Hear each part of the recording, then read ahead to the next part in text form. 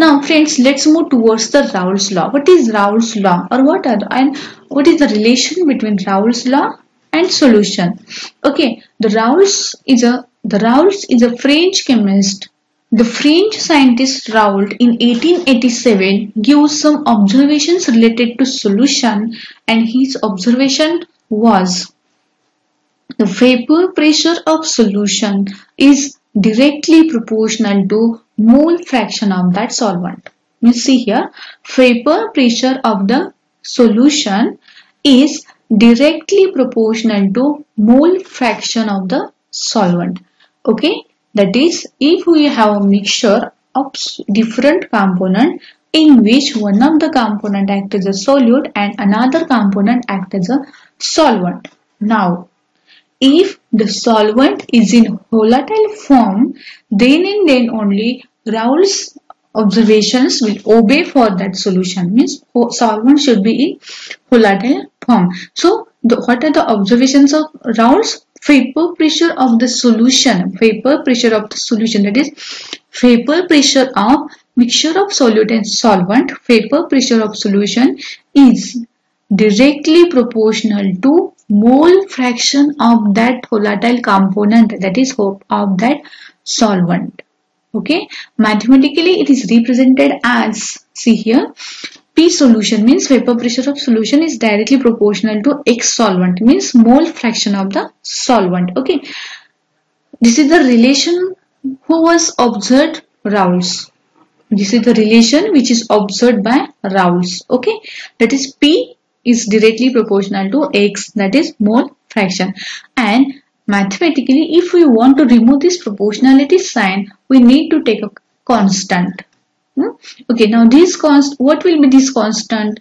This constant should be related to vapor pressure, and this constant should be the vapor pressure of that component which are present in the solution in pure state. So after removing this proportionality sign, our relation will be P of solution, that is vapor pressure of solution, is equal to K into X solvent, that is K is the vapor pressure of the solvent in pure state. Okay, that is P of solution is equal to P of solvent, that is vapor pressure of solvent, into mole fraction of the solvent. Okay, these are the observations about solvent. Okay, not solute. Means both component, means those components which are present in volatile, which are volatile in nature. For that component, we can use Roult's law, and the statement of Roult's law is vapor pressure of the solution is directly proportional to mole fraction of the solvent. Okay, that is P is equal to P of solvent into X of solvent. This is the statement, or this is the expression for Roult's law. Now, this is the graphical representation of Roult's law. If we plot a graph between vapor pressure and mole fraction, then how's nature of this graph will form? We know that the graph which is a straight line passing through origin, the equation for the graph is y is equal to mx plus c. This is the standard relation for those graphs which are passing through origin or which are having nature straight line. Okay, and if the graph is passed from the origin, the value of intercept is 0 and the equation becomes y is equal to mx. Parameter which are expressed on y-axis, and x is the parameters which are expressed on x-axis, and m is the constant. And if we observe our Roult's law, that is P is equal to P of solvent into mole fraction, this equation of Roult's law will match with the expression for straight line passing through origin. So the nature of graph should be a straight line passing through origin, and if you plot a graph between vapor pressure and mole fraction of that solvent, the nature of graph will like this, that is straight line passing through origin. Vapor pressure increases up to the point vapor pressure of that component in pure state will get. Now let's see the limitations of Roult's law. What are the limitations of Roult's law? What are the limitations of Roult's law? The first limitation is the Roult's law is obeyed only for those components which are volatile in nature, that is solvent should be volatile in nature as well as solute should be in non-volatile nature, and if the solute is in non-volatile form, then and then we can apply Raoult's law for that solution. The second condition is solution should be diluted form. That is, for the concentrated solution, we cannot apply Raoult's law. That is, we cannot say vapor pressure increases with mole fraction increases for concentration solution. Okay. Now let's see what are the ideal solutions and non-ideal solutions.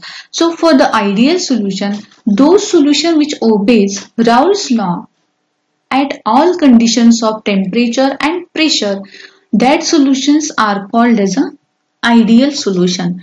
Okay. What are the Raoult's law? That is, vapor pressure increases with mole fraction increases, and those solution which obeys this relation, that is by mole fraction by increasing mole fraction, vapor pressure of that solution will be increasing. So those solution which obeys these types of observation, that is Raoult's law, that type of solutions are known as a ideal solutions. Okay. Now the second point is delta H of mixing is 0. That is, no heat evolved or no heat absorbed during the formation of solution. Those solution for which delta H is 0, that solutions comes in ideal solution class. Okay. Now delta V of mixing should be 0, means no change in volume should be observed during formation of the solution. Volume should be similar to the volume of summation of volume of solute and solvent. That is, if we don't observe any change in volume of the solution, that type of solution is known as ideal solutions. Means these two are the basic observation, that is delta H is 0 and delta V is 0. Okay. Now solute-solute interactions and solvent-solvent interactions is almost similar to the solute-solvent interactions. Means previous interactions, means before formation of the solution and after interactions, after formation of the solution, both these interactions should be similar in nature. Okay. For example, let's see the examples of ideal solutions. Ethyl chloride, ethyl bromide. Observe the examples: ethyl chloride, ethyl bromide, N-hexane, N-heptane, bromoethane, chloroethane, benzene, toluene, carbon tetrachloride and silicon tetrachloride. Means same types of examples, same types of components, the components from the same class can form this ideal solution. Okay. Are you understand the ideal solutions? Okay. Now let's move towards the non-ideal solution. These solutions deviates from Raoult's law at all conditions of temperature and pressure, means they do not observe Raoult's relation or Raoult's observation. That type of solutions are known as a Raoult's non-ideal solution. Okay. And for the non-ideal solution, delta H is not equal to 0. Similarly, delta V is also not equal to 0. It may be greater than 0 or may be less than 0. Means volume of the solution may be greater or may be smaller. Similarly, change in enthalpy, similarly delta H may be greater than 0 or less than 0. So for that solutions, their solutions comes in non-ideal class. Okay. Okay. Like ideal solution, solute-solute interaction, solvent-solvent interactions and solute-solvent interactions are different in case of non-ideal solution. Okay. Thus, the Raoult's law or non-ideal solution deviates from Raoult's law while ideal solution obeys Raoult's law.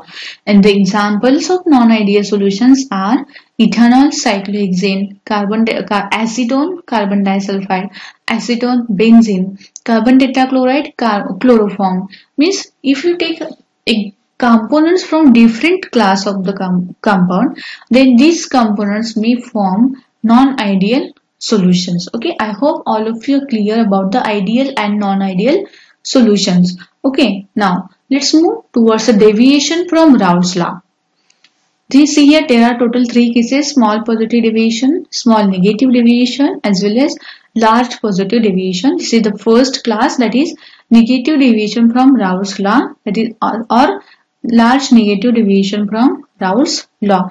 Means here blue color object is the component A having volume VA. The red color object is component B having volume VB. After mixing these two components A and B, or VA plus VB, the expected volume of the solution will be expected volume of the solution is VA plus VB. But observe, see here, the observed volume of the solution is less than VA plus VB, and it is a volume of solution, that is V solution. So the difference between V solution and VA plus VB is the delta V, means change in volume or difference between volume of the product and observed product and expected product. So in this case, delta V is less than 0. Similarly, delta H is also less than 0. And which type of solution shows these observations?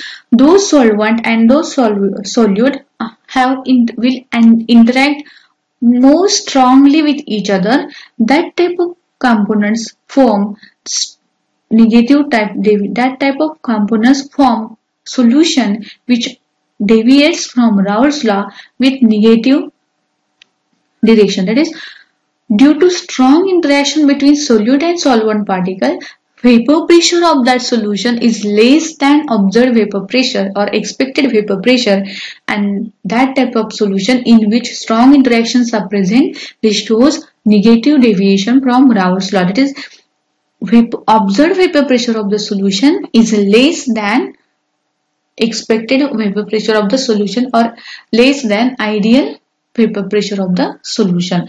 And why this vapor pressure, why these observations are formed? Because of stronger interaction between solute and solvent. Now the case second is positive deviation from Roults law. That is, again see the example.